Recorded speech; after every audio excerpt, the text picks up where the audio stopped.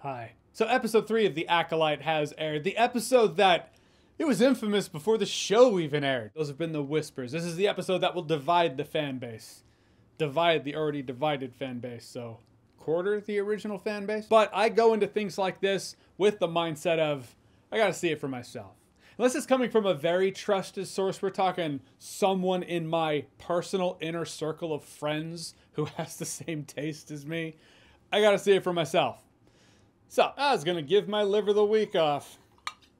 Yet here we are. So that's a spoiler warning, as this is me talking about the episode. If you have not seen episode 3 of The Acolyte, as always, this is not going to be a play-by-play, just bringing up a couple points, in fact. Just a couple things in here stood out to me. So this is the flashback episode. This takes place 15, 16 years or so in the past. These two Force-wielding girls strike that thread-wielding girls. These two girls live among this coven of witches in this big stone fortress of solitude, and we get a different lesson on the Force. It's not called the Force, it's the thread. On the surface, I was like, I would imagine in a world of the Force, in a galaxy of the Force, there will be other pockets of people who use the Force, call it something different. I mean, we see that with religions, right? We take the faith of Christianity. You have all these religions dealing with the same concept, but going about it a different way, saying they're the ones who have the true answer. It's a compelling enough idea to explore what would another group, another religion based around the Force, how would they explore the Force? However, how it's executed in The Acolyte does come across as what you knew before is not correct.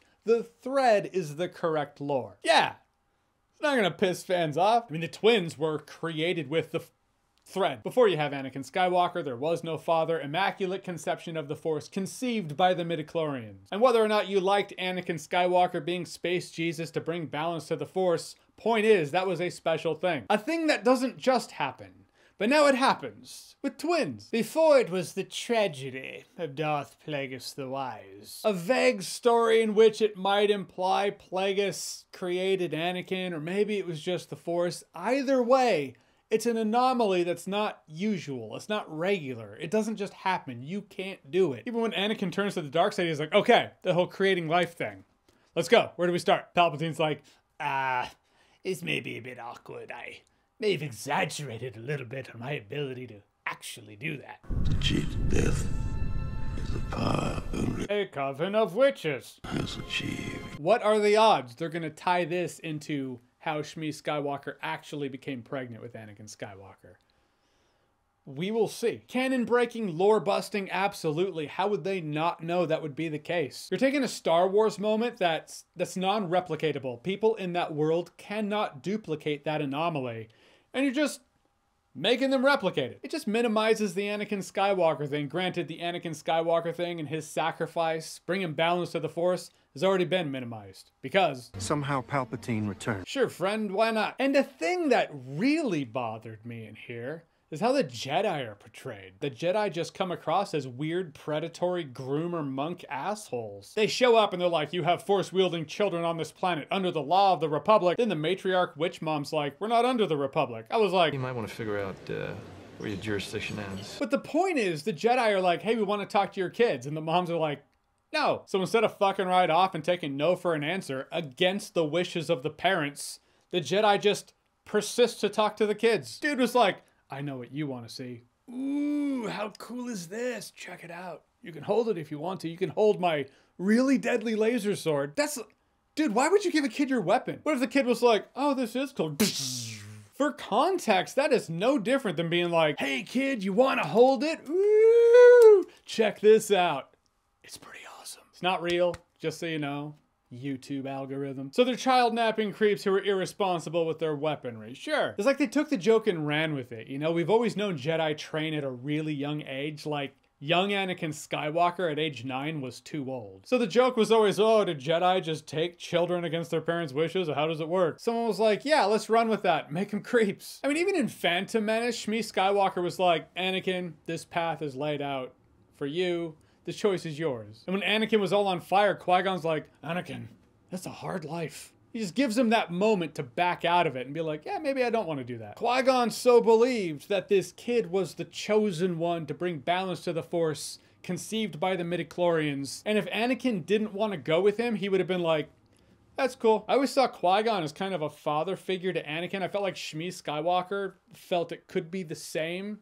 Half expected Qui-Gon Jinn to lay some pipe with Shmi Skywalker and Phantom Menace. They seem to be clicking. If there was any question that Qui-Gon Jinn might have murdered Shmi Skywalker, in which they covered it all up, I would see it differently. It's just how it was executed. When this group of Jedi are looking for these kids and the parents are trying to hide the kids from the Jedi, well, same energy as they say, am I right? And I'm not supposed to feel like that when it comes to Jedi, which they've been trying to destroy the Jedi for quite some time. In The Last Jedi, Luke Skywalker was like, the legacy of the Jedi's failure, and fans were like, the fuck? What? Feels like the mindset was like, well, we'll just keep showing them that. Which I will say, the Jedi being creep, we will say antagonists, is the first illustration that this takes place in an era that feels different than the prequel era. Because for all the talk of the Acolyte taking place in a different time, the High Republic, it's just felt like prequel era. If it took place during the Phantom Menace, it'd be no different. Except the zero presence of the Jedi Council, zero form of structure. Like, what did the Jedi do? What are their jobs? Granted, since the time of Return of the Jedi, Star Wars has had that famous line, moment, ideology, concept, that many of the truths we cling to depend greatly on our own point of view. We don't have to have the Jedi come across as dicks. They're villains, but perspective. Don't have heroes. Funny thing about that is whatever heroes usurp the previous heroes because the previous heroes are now villains, those new heroes will be villains to someone else. So it just becomes some arbitrary bullshit. Like, what's the point? After that, the two sisters have a fight. The protagonist sister, who, Osha, she's like, I'm gonna leave. You can't stop me. And her sister's like, I can kill you. I was like, what the fuck, man? And she apparently, sure enough, tries. She burns a book.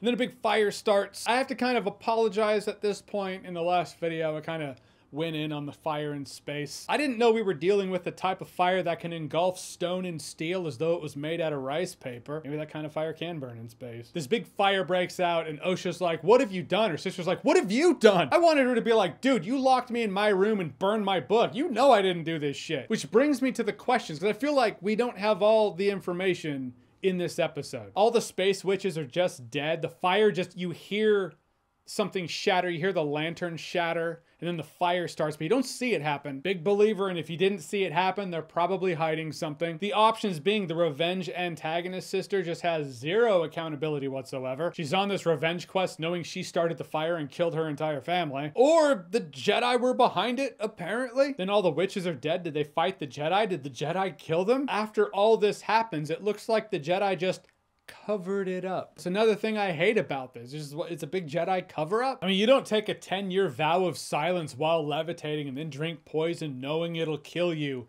if you and your crew didn't do something pretty shitty. In the end, yeah, things bothered me in this episode.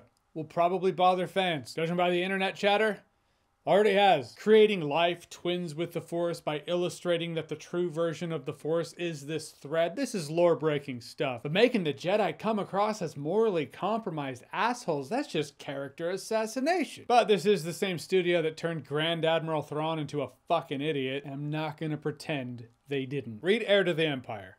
You'll see. Alright, so Star Wars The Acolyte Episode 3. Have you seen it? What did you think about it? Did it betray everything you think about Star Wars? Was it as bad as you heard? Was it better? Was it worse? Do you care? And do you watch Star Wars or do you watch YouTube content about Star Wars? Legitimately asking. Whatever you think, comment below, let me know. And as always, if you like what you've seen here and you want to see more, click right here to see more.